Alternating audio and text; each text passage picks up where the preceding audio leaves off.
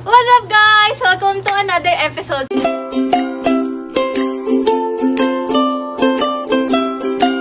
Yun po, ang episode natin ay mag-harvest tayo ng puso ng saging.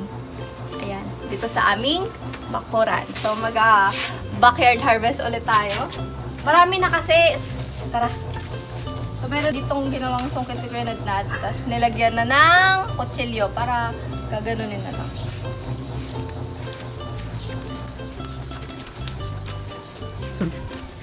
Dami dito.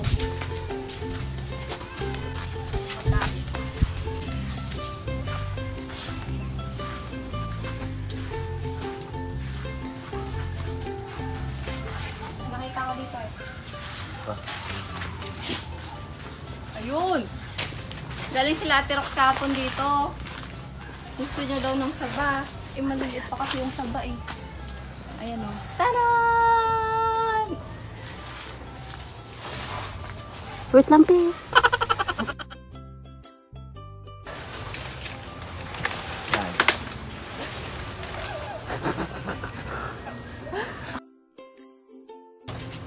Malayo yan, malayo. Isa, yun.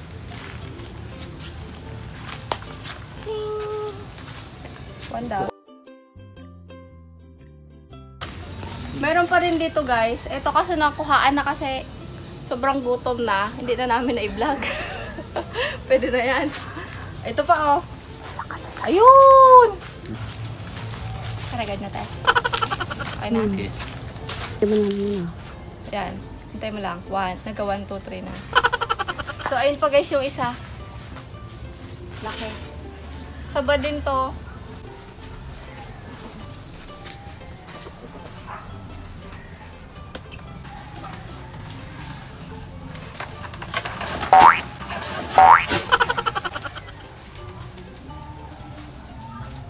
Laki. Tayo sa pangatlo. May pangatlo pa dito.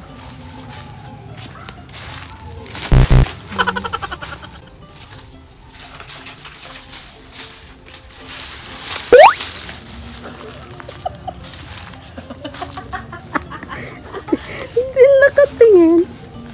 Guys, pakita ko lang din pala yung tinanim naming lansones kanina. Ito galing Oriental.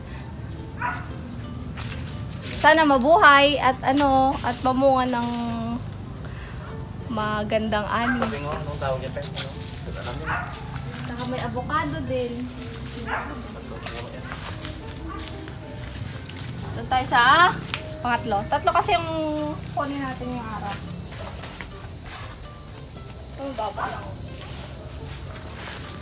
Baba lang.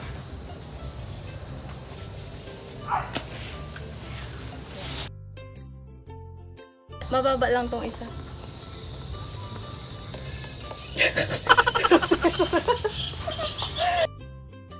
Hindi mo na yan. Hindi mahulog yan.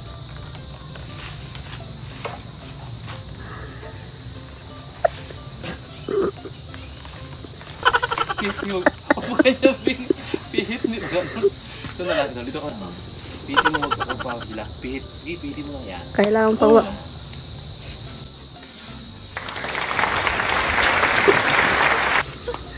So, ayan. Tatlo lang yung kunin natin. Meron pa naman guys, iba. Madami pa. Andun sa dulo. Kasi hindi namin maubos.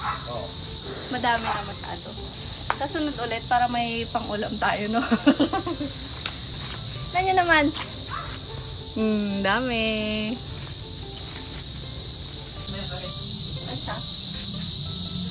So guys. Wow! Tara guys. Iluto na natin. Ano kayo masarap na luto dito? So guys, may sinasabing luto si mama kanina. So yun na lang yung sundin natin. Kahit naman.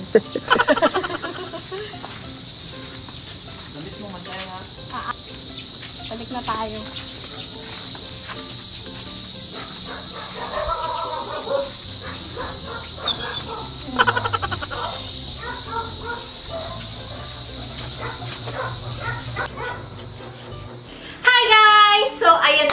Lulutuin na natin ang na-harvest natin ng puso ng saging. Isa na lang yung natira kasi isa binigay namin kila Ate Mai.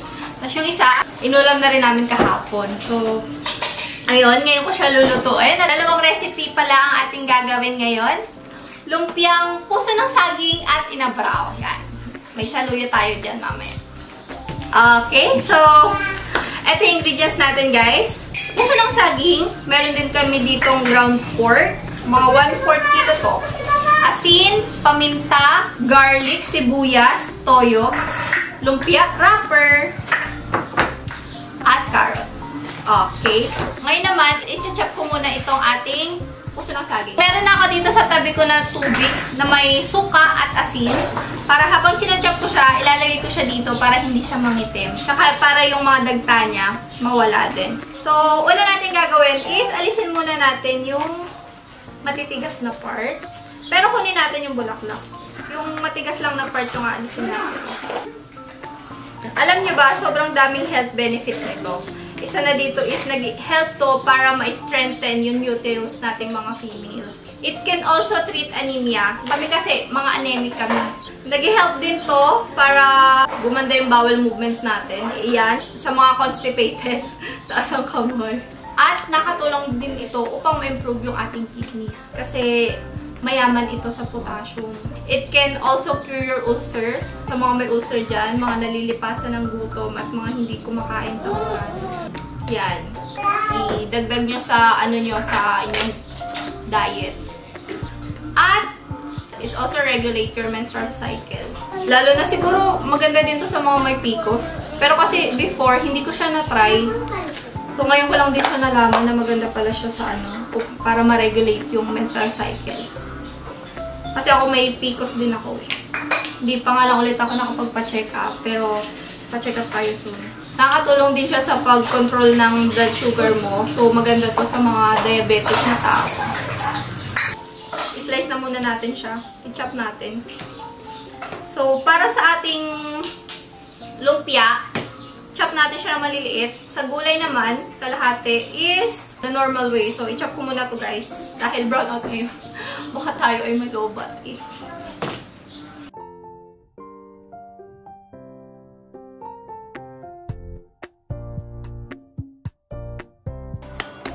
So guys, alisin lang natin tong yung pinaka matigas na part, yung posporo na tinatawag.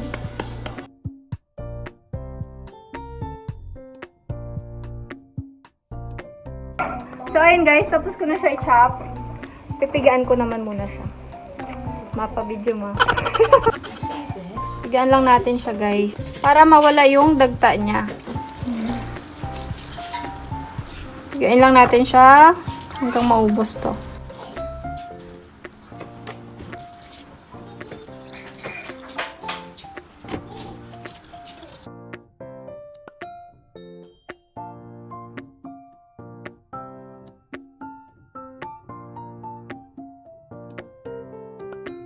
Guys, tapos ko natagta rin ang ating puso ng saging. Ayan. So, ngayon naman is igigisa muna natin siya. So, nagpainit na ako dito ng kawali. Ayan. Na natin ilagay ang ating bawang.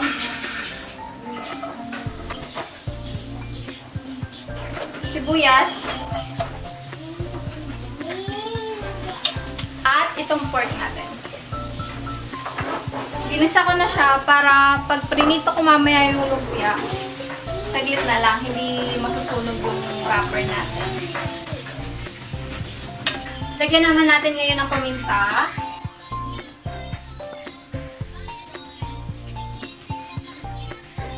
Mga 3 pinch of salt.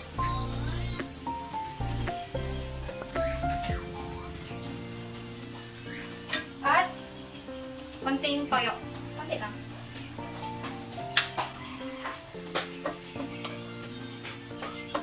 Lagay naman natin ang ating carrots.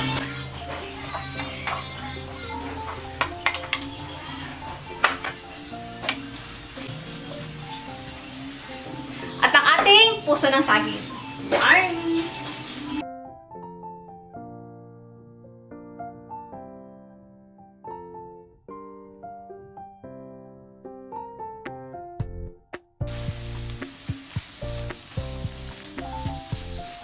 So guys, okay na to.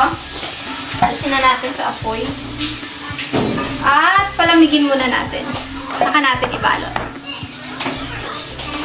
At ngayon naman, lulutuin naman natin yung ating inabraw. Meron na tayo ditong saluyot. Taran! At inihaw na bangus. Ayan. Taran! Sarap. So, okay. Lagyan natin ng isang basong tubig. Sunod-sunod na to, guys. Ang ating saluyot.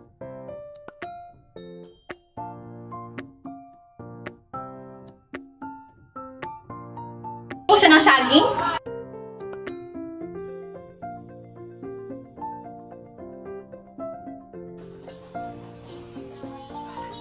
Tsaka bagoong.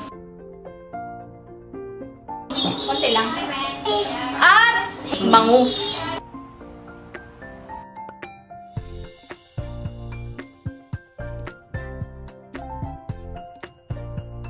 So guys, ayan, tapusin na natin ang ating lumpia. Lumamig-lamig na siya. At lalagyan ko naman siya ng isang itlog para dumikit sila pag hinalo na. Hindi sabu. Haluin lang natin. Dahil gutom na ang sambayanan. Alas 12 na. Okay. Ngayon naman is, babalutin naman natin siya. Umpisahan na natin ang pagbalot.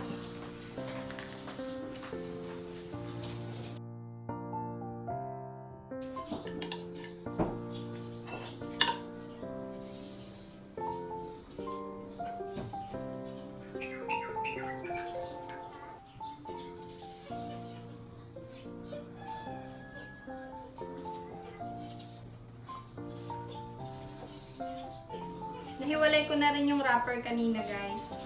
Bago ako magsimula. Para dire-diretso na. Diba?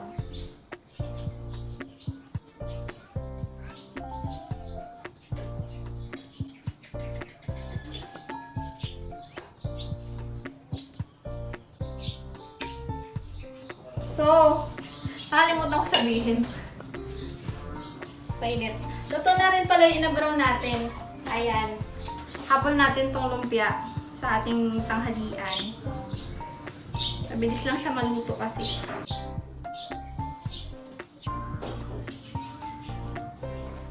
At make sure naghugas kayong mabuti ng kamay.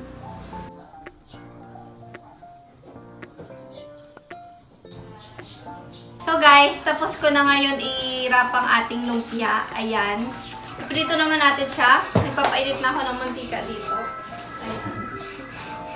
So guys, ito na yung ating inabraw.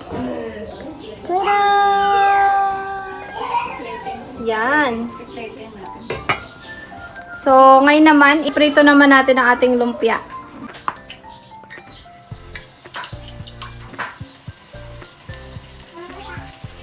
So, kung lumpiang sariwa naman guys, sa previous vlog ko, last year pa, hindi ako nagsasalita nun, pero gumawa na ako ng lumpiang sariwa. Check nyo.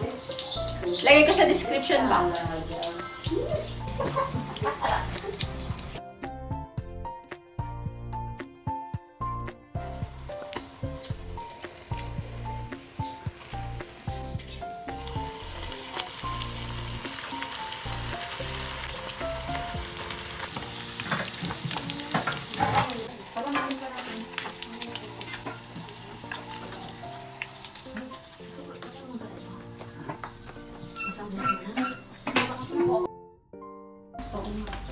Wow! Yummy? Guys! Tada! Ito ang ating inabraw. Okay. Kuya?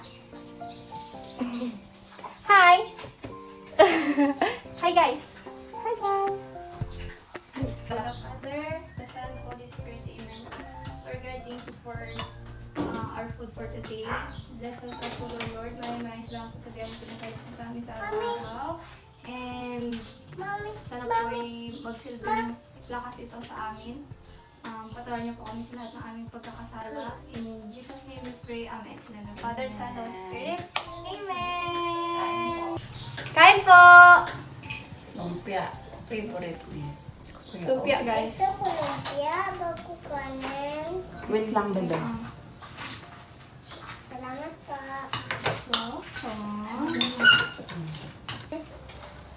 Ba?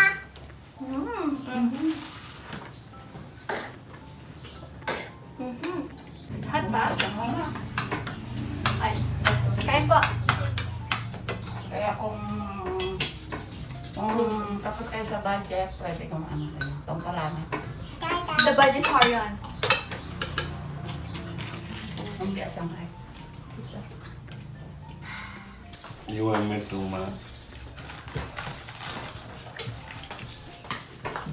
Si Tommy kumain sa loob kay wala akong bake ngayong araw. Bakante ang lamesa. Bakante ang lamesa. Wala na cover. Wala na. Wala na daw COVID. Wala na daw ba COVID, sabi ni Kuya Ari. Saan gusto mong pumunta? Kung tayo punta, kaya wala ng COVID. Sabi mo kayo, kaya saan daw gusto punta? Saan gusto mo pumunta ya? Sa Amerika? Baka naman! Laguna lang kayo, Bina. Laguna daw. Wow! Lumpia to, baby. Sarap ko lang natin. Kahapon, ang luto namin doon. Adobo. Adobong puso ng saging din yung ulam namin kahapon, guys. Anong niluto niyo doon Wala sa pa, hindi atin? pa naluto. Wala pa? Gusto ko ganito sana eh. Kasi guys, diba tatlo yung naanay ko kahapon? Yung isa, sa kanila. Hindi pa naluto. Hindi pa daw nila naluto. Gusto ko naman yung nakaano may salulit din. Ay, ganun ka naman. Sarap yung ito. Sarap ng tiyak. Guys, ang sarap. Lasang karne na rin siya. Chicken na lang.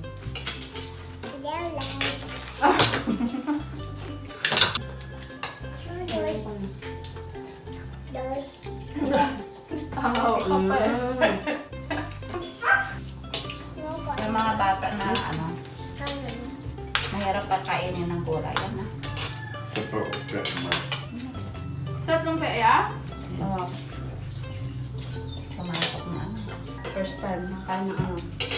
Santa ka siguro sila kasi si Kuya nasa bowl nakakain. Bakit sa bowl nakakain si Kuya? Kasi hindi na kaya Ano naman. kasi nagsishake na yung kanyang kamay. Parang may mild Parkinson's kasi si Kuya, guys. Side effect ng ano niya, parang antidepressant. Saka yung isa niya pang gamot. Si Kuya Obi kasi is panganay namin. Special child, meron siyang cerebral palsy. Ilan taon ka na yan?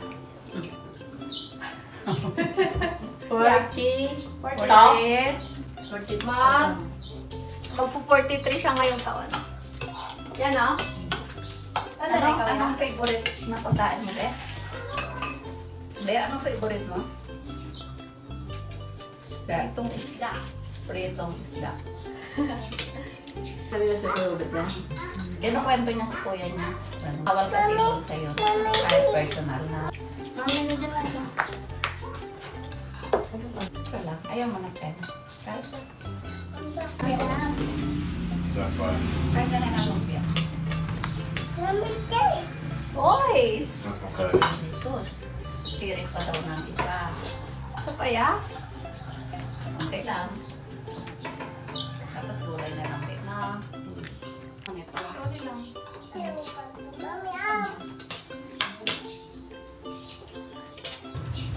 Fish! Sarap na. Masarap ang sausawan. Hang-hang. Sasawa na lang. Babay na ikaw. Toys, opo. O, babay na ikaw doon. Babay ka na, Babay ka guys. na sa kanila. Bye guys. Thank you for watching.